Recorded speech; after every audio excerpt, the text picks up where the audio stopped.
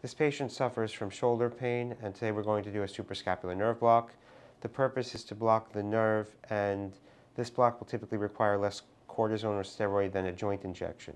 This block is a nerve block that is targeting a nerve that originates from C5-6.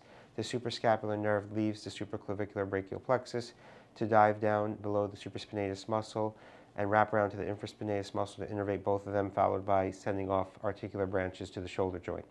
There's no cutaneous innervation to this nerve, and I'm going to use a 25-gauge reentrant spinal needle to anesthetize the nerve. Looking at the image, you see the trapezius muscle, under it the supraspinatus muscle, and the nerve is located under the transverse scapular ligament with an artery next to it, which you can see at the bottom right, pulsating.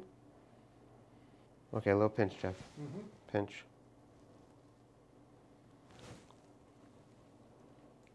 Doing good. Almost done. Yeah, fine.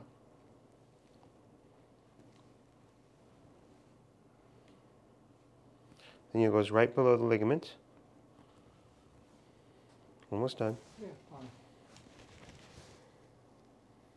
I'm injecting lidocaine 1% 5 mL with 10 milligrams of depomedrol. Now the issue's over.